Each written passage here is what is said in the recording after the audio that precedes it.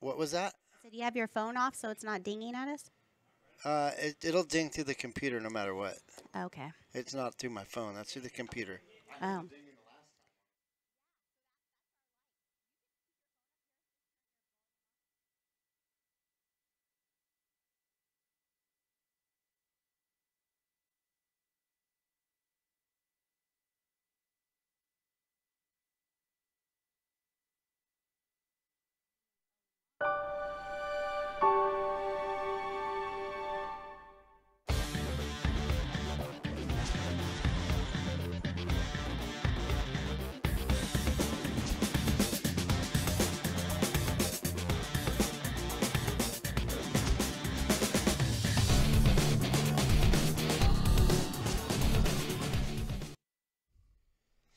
And you're on. Good morning. Happy Thursday, everyone. I am super excited to be here with Mr. Owen Long. He is the president of Eagles and Needles. I mean, literally a lifetime there. He was born and raised there. Thank you for having me. You are so welcome. He is not very excited about being here, but we're going to make this nice and easy. Just kidding. We actually have a lot to talk about. Again, born and raised in Needles. There's so much history there. We have done quite a few community spotlights there. Love, love, love the town.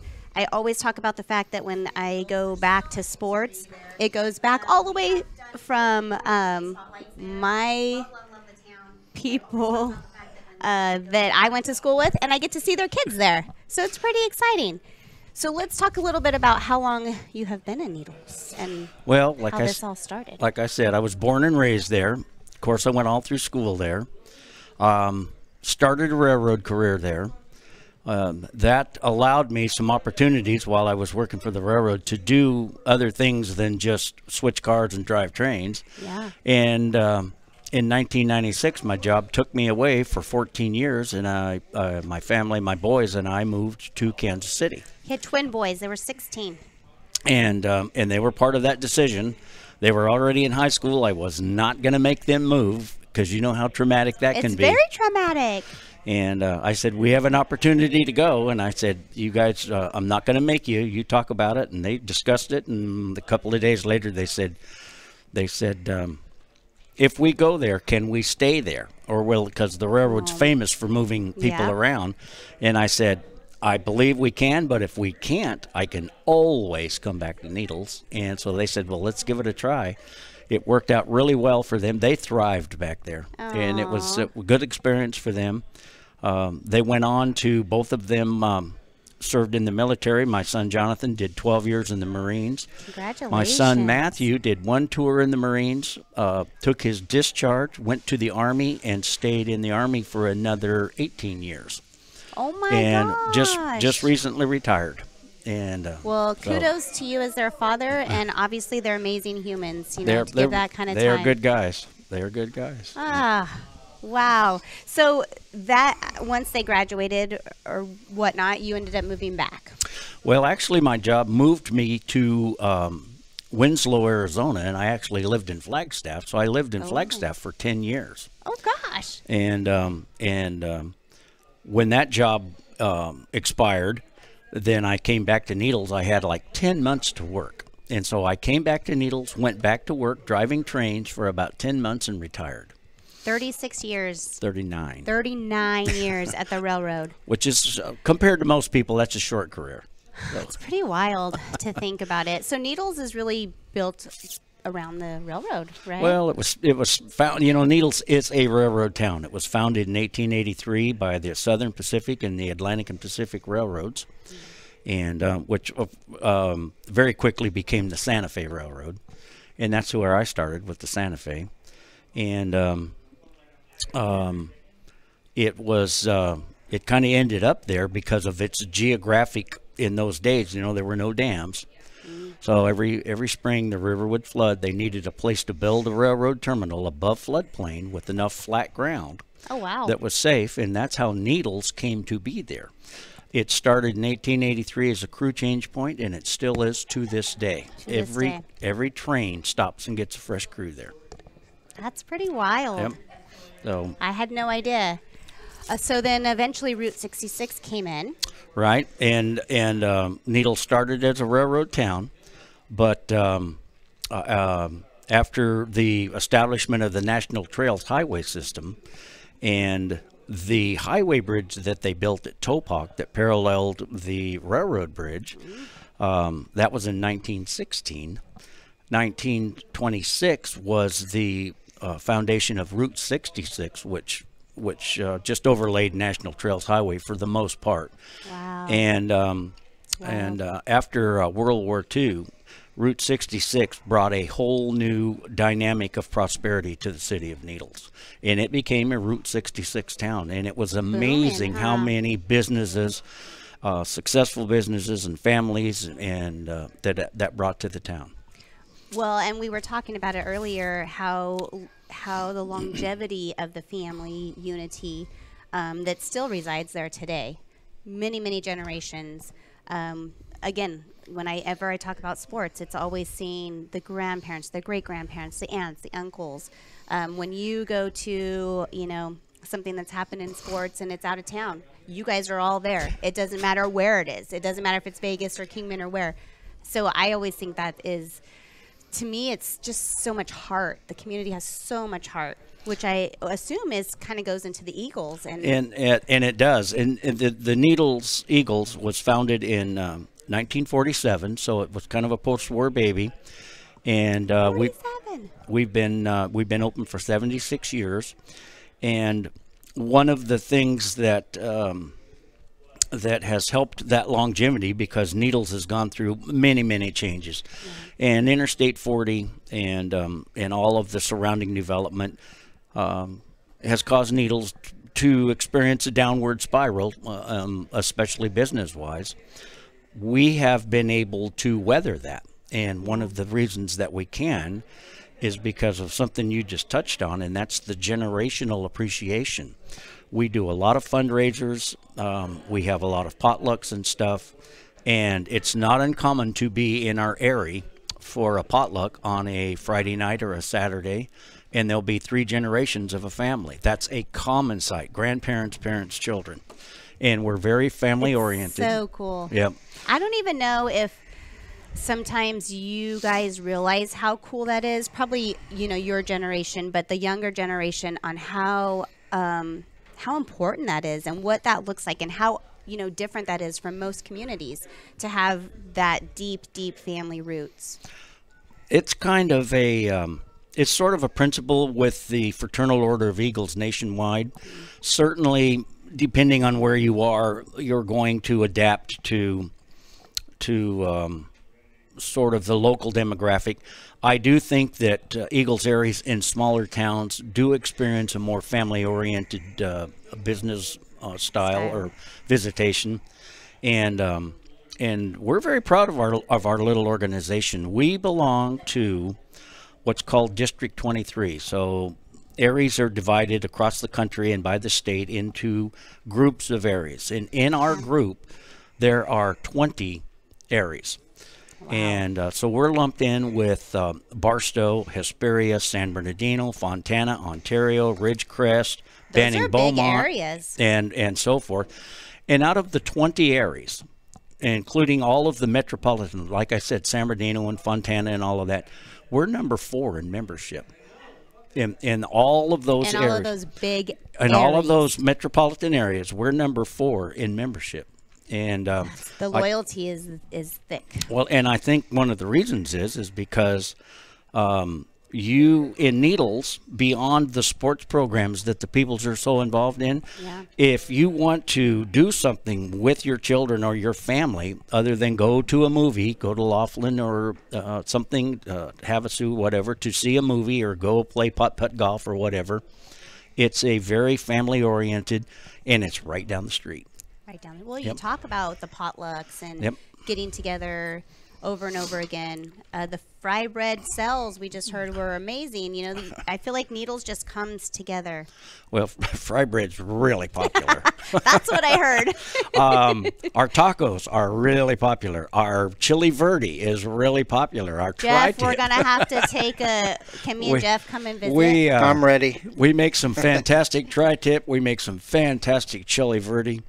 And And so when you're part of you, that means the whole family can come in. Absolutely, absolutely. And a lot of that, it has to do with the heritage of the community. You know, we have a large Native American community around Needles, and they are members and participate. Very nice. And so there's a diversity that exists in the Needles Eagles that is. I don't know. I wouldn't say it's unique, but we really embrace it. We love the diversity that we have, and we pride ourselves on providing a safe environment. If you come down here, everyone is your friend. If you can't get along, you just keep it to yourself. Yeah, and that's a basic principle of our operation. And we truly, it's not just a soundbite, it's the way we live and operate. I love it. I love it. So you are the president. How long have you been the president? 97 years, it feels like. It's taken half of your life. This is actually my first year as president, hopefully my only. I served about 3 consecutive years as vice president, and before that, I was a trustee, and I was chairman of the trustees. And which isn't jobs in themselves, I'm well, sure. that job is actually much more difficult than mine. I show up for the meetings, I bang the gavel, I ask for committee reports. But when I ask for those committee reports, it's those people doing the work. Yeah. Like this Yahoo that got me into this today, sitting over there. Owen, this is your very first, you consider it online interview, right? This is the first time you've ever been live like this? Actually, I was approached 6 months ago. I did like a 10-minute, some kind of podcast thing that I was literally ambushed for. and not quite as bad. I did have about 20 hours of notice on this, which means I'm operating here on about 15 minutes of sleep. I told him it's going to be fine. We're going to get through it. But other than that, yes, this is my first. Well, congratulations. This is the year 2023, so you're going to get this now. Yeah. This is life. You can come see us anytime you want, too. Yeah. Did I say something wrong? No, I'm excited. No. I'm glad to have you here. I know it gets a little shocking when you're like, I'm going to be live, but... Listen, it's easy to talk about things you're passionate about. And and I am passionate about the Eagles and the organization, what we represent. You know, we are a nationwide philanthropy, and we are we're kind of crazy because I like crazy. Well, how many businesses do you know that take everything they make and give it away? Not many. Yeah. Not many I mean, obviously, we have to hold back enough money to make sure we pay all our bills. Yeah. And then we have some special accounts like a building fund. You know, if the air conditioner goes out, we got to have enough money to buy a new air conditioner and stuff like that. But beyond that, we are a nonprofit, and we give away all of our money. And we have a saying, it's a philosophy we live by. The Eagles are people helping people, and we live that. And well, supporting and shopping local, I'm sure, follows suit right in there. Yeah, and you know, having said what we did about Needles, since Interstate 40 went through and it caused an economic decline, there is a huge need for some financial support to sports teams, right? The food pantries, different organizations. And then especially at Christmas, and hopefully on one of your talking points, we're going to get to a fundraiser that we have coming up. Do you want to talk about this one first, or do you want to talk about this one? Let's talk about this one. Okay, so Jeff, let's pull up the poker run. Yes. Yeah, there it is. So let's talk about this. It's March 4th, and what does it go to? Well, this is the majority of this goes to our Christmas fund. We distributed over 1,000 toys last Christmas. That's amazing. And this was part of a group of people that actually reached out to us from Barstow. And we had a member who recently passed away, Tim Heidel, and he was a retired Barstow police officer. who had moved to Needles, retired in Needles, joined the Aerie, and became passionate about our core principles: people helping people in charitable work. Yeah.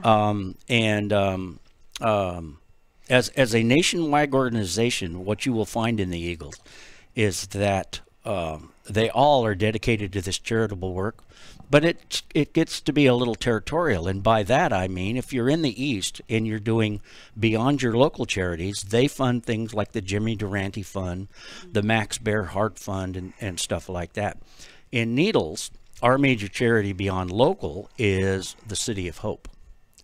And so we support the City of Hope, but when it comes back beyond that, it's almost all local. And then I don't mean Needles, I mean tri-state. We encompass all of Mojave Valley, Fort Mojave, Bullhead if we can. Kind of bridge to bridge. Yeah, and we try to. And it becomes a coordinated effort because you don't want everybody giving the same things to a singular group of people. You want to make sure that you spread around the charity a little bit. Yeah.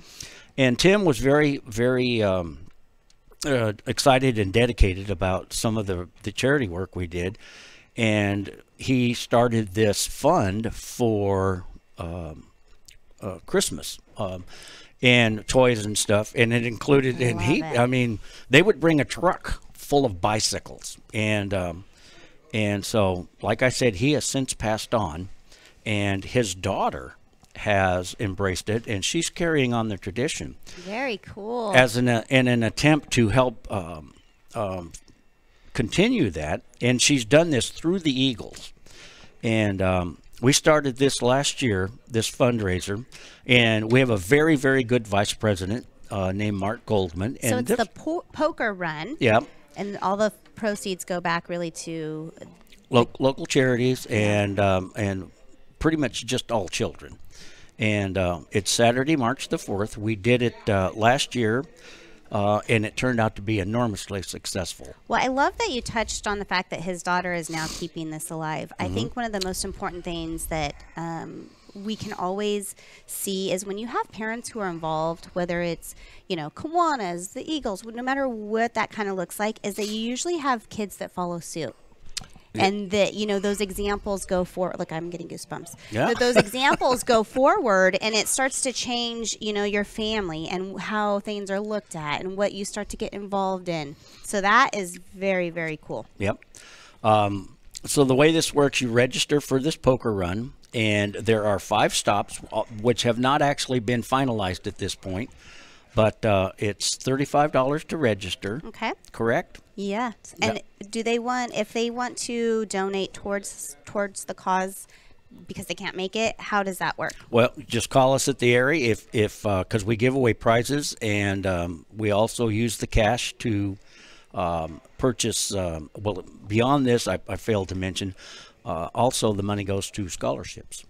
It's a scholarship fundraiser also, and it's 5 stops. It starts in Needles, goes down through Topak, and it's for motorcycles and classic cars.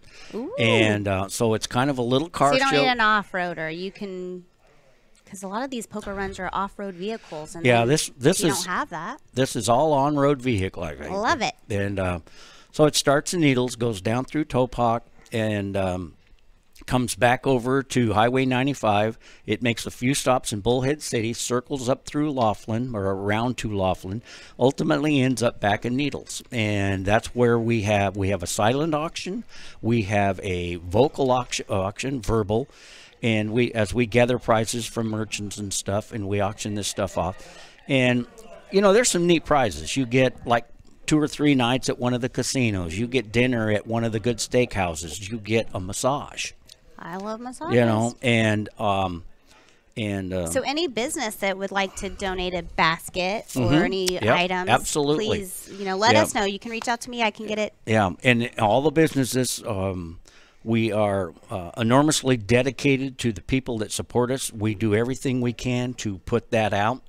So I love the idea that Findlay may donate a truck for us to raffle off. They may.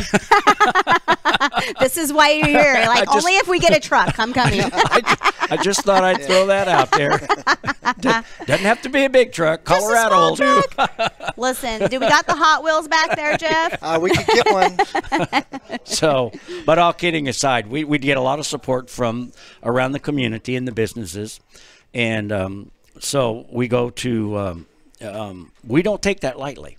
You know, we're a small area in a small town trying to do work, big work. Yeah. And so this is a fantastic event, and the kid that organized it and put it together and is running this. And then we have a wonderful dinner, and this year we're making chicken and steak fajitas with all the accessories, the beans and the rice. So it's a full day event of fun Yeah, it's stuff. an all day event. Yeah. And then DJ at the end of the day. Nice. And at our facility, which we didn't talk about, of course, we have our club room and our social room and all that. But on our property, we have a huge patio. Yes. And like so many other things in the area, we need to take advantage of that. It's really nice back there. Yeah, and we need to take advantage of that from about, October through May. Yeah, and, if not, it's too hot. Yeah, otherwise it's too hot. Yep. So. Okay, what is this? We got a district weekend? This is District 23 weekend. On February 10th, 11th, and 12th, we are hosting a district convention. So all of the other 19 areas that I was talking about are sending representatives, or anyone can come. Well, that's to, big for to a Needles. district meet. Yeah, it is. And we will be hosting the California State Eagles Fraternal Order of Eagles president. Well, congratulations. So that has to be a big deal. It is a big deal. So the president of the state is coming to Needles, and we will have a dinner in his honor on Friday night or on Saturday night, and our business session is on Sunday morning. And at the same time that the Aerie is having its business meeting, within the Eagles organization, there is a separate and independent women's organization called the Eagles Auxiliary. All right, now we're talking. Well, and here's the thing kidding. about that. Anyone can join the Eagles, man, woman, but there is a separate organization that some women are more comfortable belonging to. And I can't say as I blame, they don't want to be in there with a bunch of stinky guys. Stinky guys scratching their armpits in a meeting and stuff like that, and and talking about things that most of them don't know anything about. Yeah. So it's a guy. We like wine. Yeah. You guys like beer. How did you know that? Just a little insight. But this is a big deal for Needles. So we have Eagles coming, not just from the district, but because the state president's coming, he has an entourage. That's very cool. And so he has official photographer that travels with him, and some people, a little bit of support staff.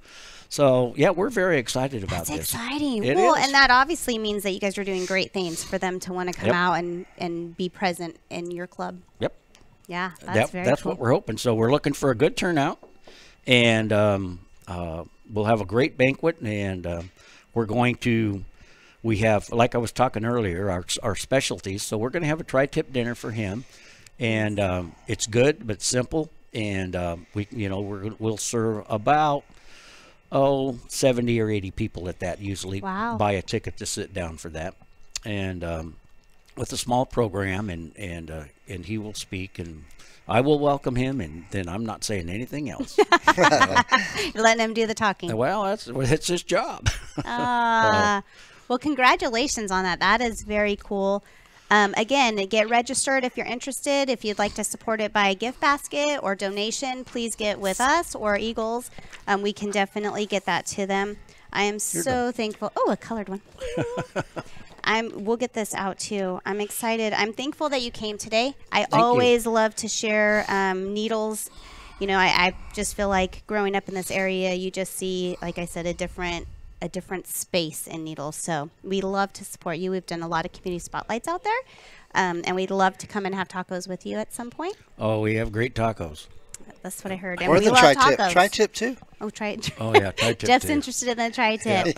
Yes. Of course. Yes. Well, again, thank you so much for coming. Thank you for sharing some of the history of needles. I am sure that this show will be very watched. We get a lot of good feedback from needles and all the amazing people there. Thank you for having me. You're welcome. Thanks, Owen. We appreciate you. Yes, make sure you support the run. Thank you for showing up today. Support local, shop local, and have a great day. Bye-bye, everybody.